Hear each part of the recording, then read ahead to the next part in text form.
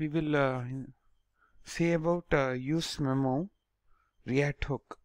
So useMemo, if you take this React hook, actually maybe it returns you a memoized value.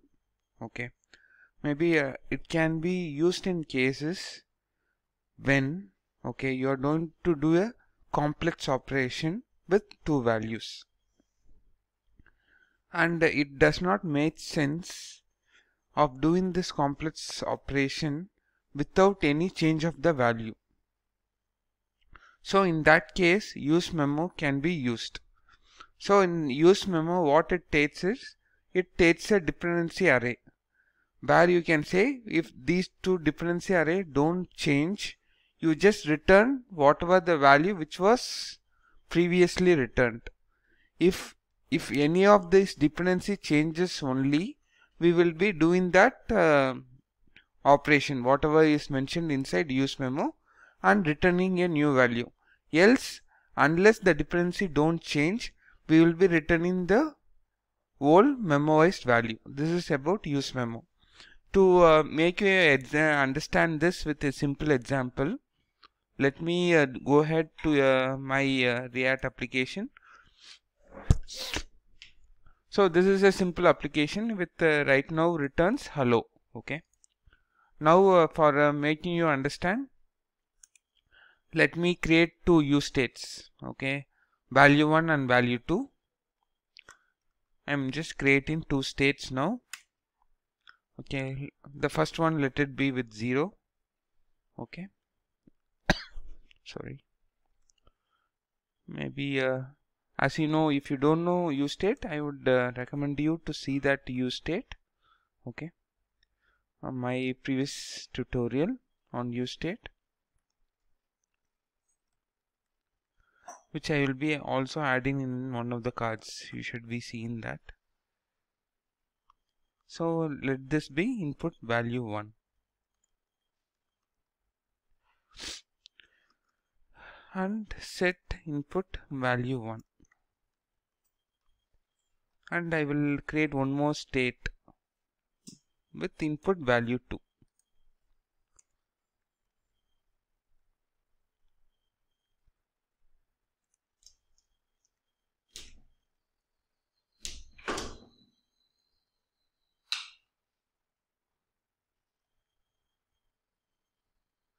And now, okay, I am going to write a useMemo with these two dependencies, input value 1 and input value 2.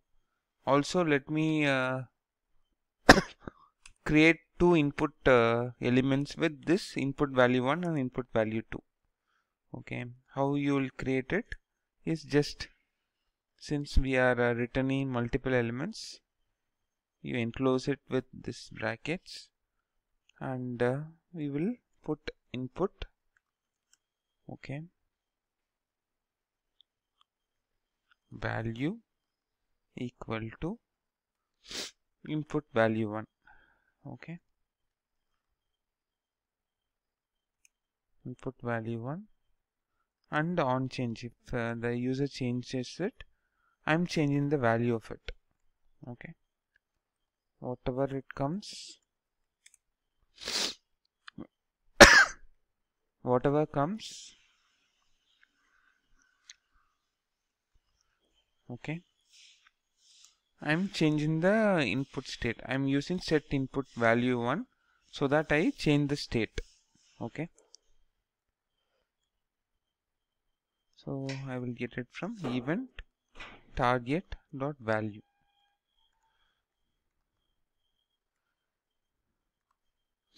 Likewise, you just copy it for input value 2 also.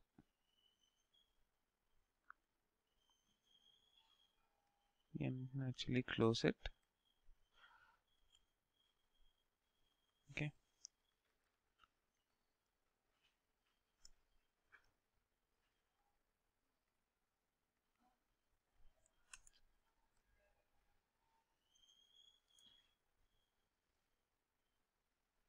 You change set input value 2.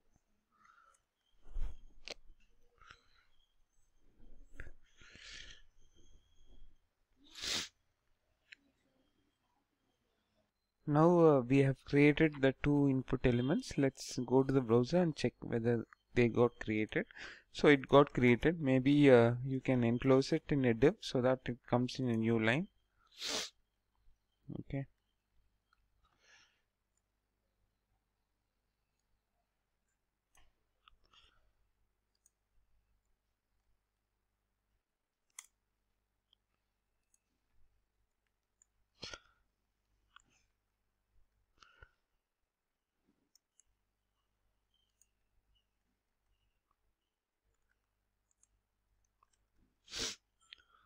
And then you can actually add a CSS so that it comes in the middle also. So I will import this CSS also. /app CSS. We have that app.css, I think so. Okay. Now it has come in the middle. This is the value 1 and this is the value 2. Maybe for the sum also you can create one more input element. Okay. Maybe you can create a label for this. Label input 1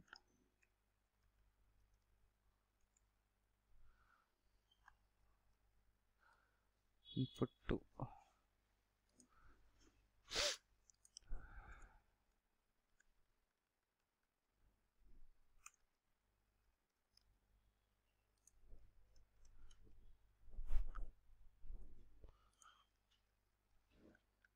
So input 1 and input 2 we can create, and for the sum, okay, so let me also add a thing for the sum. Okay, so before that let me create a useMemo React hook. I will use the useMemo React hook which will return the sum. Okay, so you can have something called custom sum. Okay, and use useMemo React hook which will sum these two values. Okay,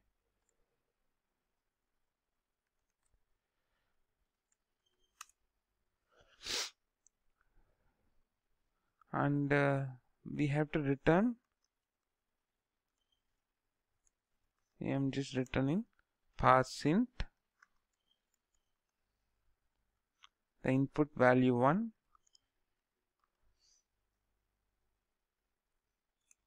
plus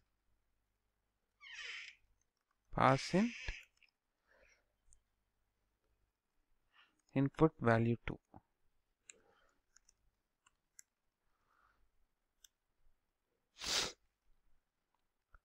Okay, this will now return the sum. So this sum you can actually display it down.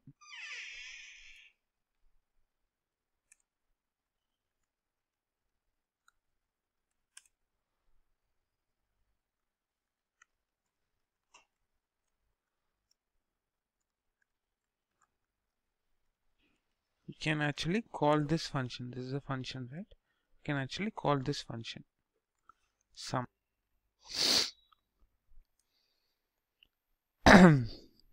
So now I have written the sum function. This sum function will call this useMemo function. Okay, useMemo function which will return the sum of these input value 1 and input value 2. If you go and check now, let us check now. So it should be written in 0, I think so. But we have not defined useMemo. Let's define that also. So useMemo should be from React. Okay. Okay, now I have imported. Now let's check whether it is working. It is saying sum is not a function, right?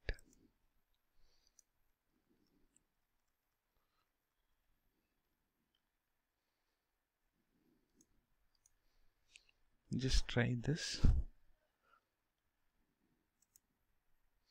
So in useMemo you need not call it as a function.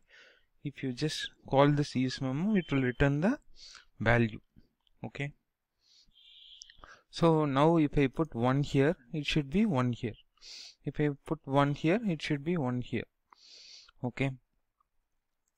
So whatever, whenever it refreshes, right, this returns the new value. Okay. Maybe I can put a console log here to show you that it goes inside this function. Okay. I have put some function called.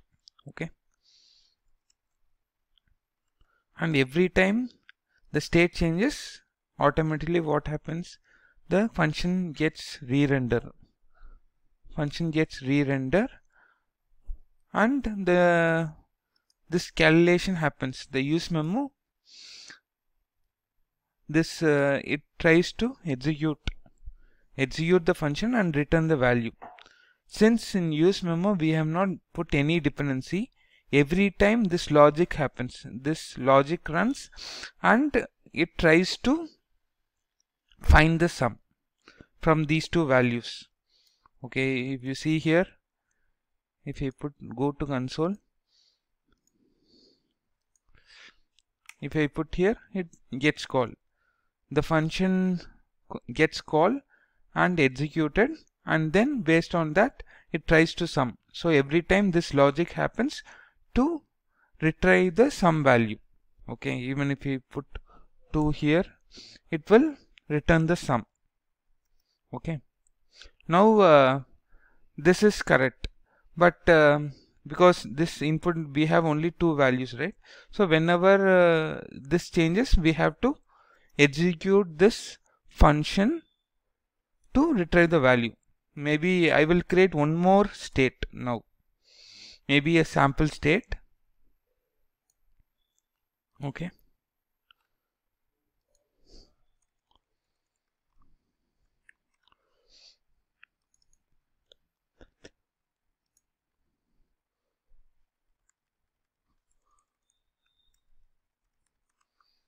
Okay, I have created one more state, sample value.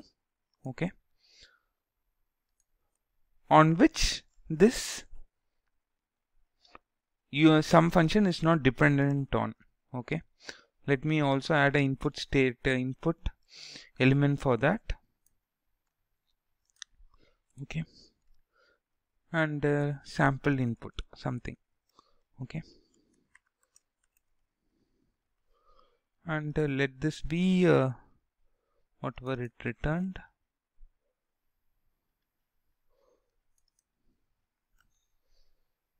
Set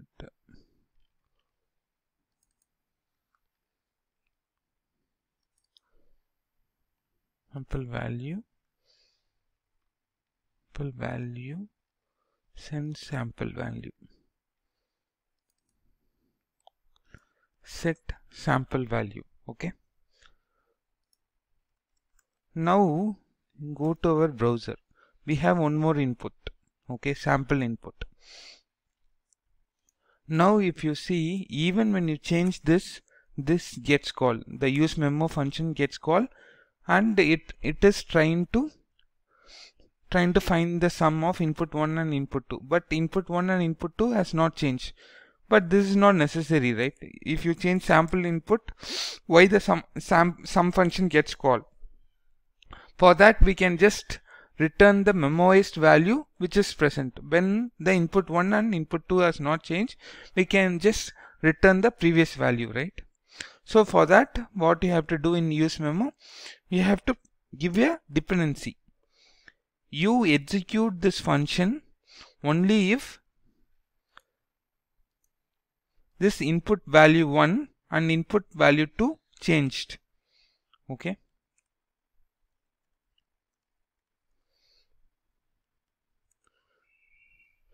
Don't execute this function if none of these dependencies change. If this input value 1 and input value 2 changes, only you call this function and try to find the sum.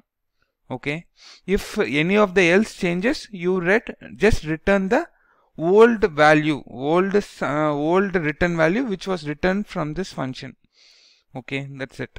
Now we have given dependency to useMemo. So now let's try to check it. So if